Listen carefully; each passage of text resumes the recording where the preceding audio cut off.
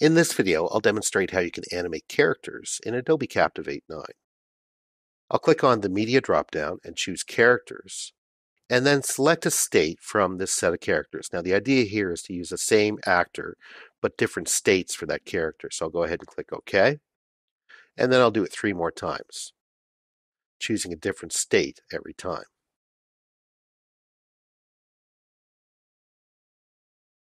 And one more time.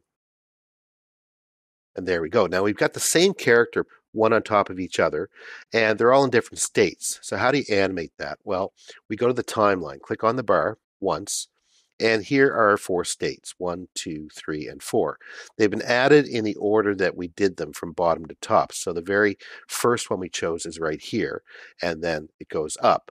Now, the first thing I want to do here is change the time. Right now, the time is 3 seconds. You can see it right there. And if you need to check, it says right here that the duration is 3 seconds. Well, that's way too long.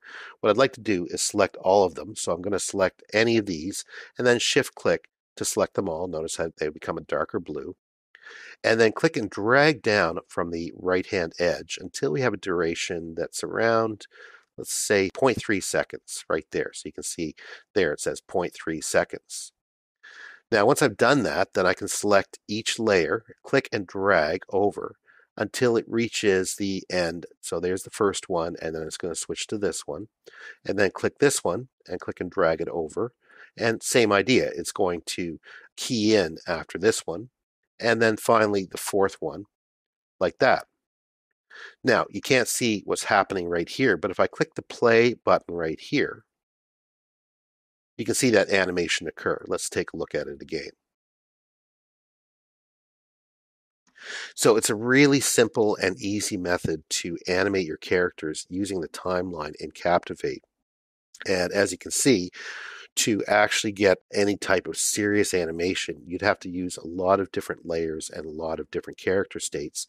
But say for something like the correct answer in a quiz, rather than having a green check mark animate, to be able to have a character actually saying right on like that is often a great reinforcement method. So just keep in mind that you can animate the characters, and it doesn't have to be for correct answer for a test. If you look at the characters, let's go back. You can see all sorts of different states. These are all the business states. So in this one, for instance, this man looks rather questioning and he's sort of wondering what's going on. This one, we've got the gentleman sort of saying, okay, I understand what you're saying. So each one has sort of a different cast to it. The idea here is that you can create scenarios with animation that sort of tell the user something. They start to tell a story, or again, to provide reinforcement, and different characters can be used for different things. For example, we have the animated characters here.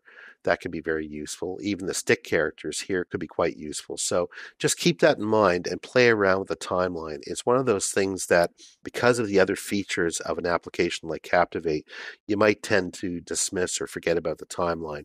But it's a great way of bringing life and interactivity to your presentations and projects when you're working in Adobe Captivate 9.